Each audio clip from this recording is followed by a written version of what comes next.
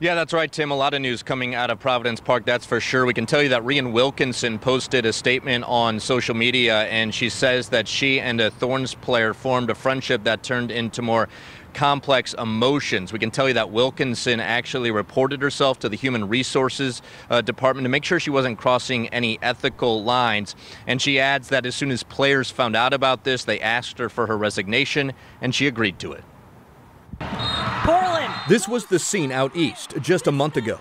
The Portland Thorns winning a third National Women's Soccer League championship. But that elation, you see, has since worn off. The club now finds itself without a leader. Head coach Rhian Wilkinson announcing her resignation Friday. There's just so many layers to all of this. Meg Linehan covers women's soccer for The Athletic. The senior writer says the sudden resignation stems from Wilkinson's relationship with Thorns player Emily Menges. The two of them did tell me we hung out one-on-one in 3 settings. They said, as friends. And then by mid-October, both said, there was this expression of feelings via text messages. Linehan says Wilkinson turned over those messages and emails to the club and league.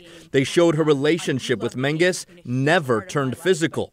It was ultimately determined Wilkinson did not violate any sort of policies, but keeping her position as head coach was a different story. Essentially, she has lost the trust and confidence of the rest of the team and is unable to move forward in the role. Wilkinson's resignation comes just one day after Thorns owner Merritt Polson announced he was selling the club.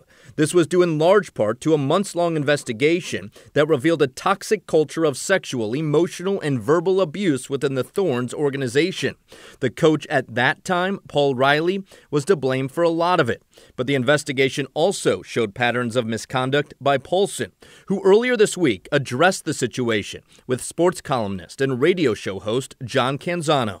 Certainly, it's been a painful year, a growing year. I've never been more challenged than I have over this last year. A year that culminates in the resignation of Thorns coach Rhian Wilkinson, to which Meg Linehan of The Athletic says trust must be rebuilt.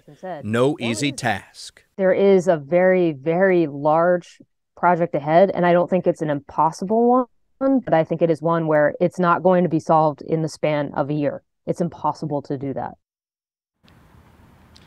And for a moment, I want to circle back to that statement on social media from Rhian Wilkinson. She says that she leaves the club in good hands, and she thanks the fans, saying they have set and continue to set the standard for support in the women's game.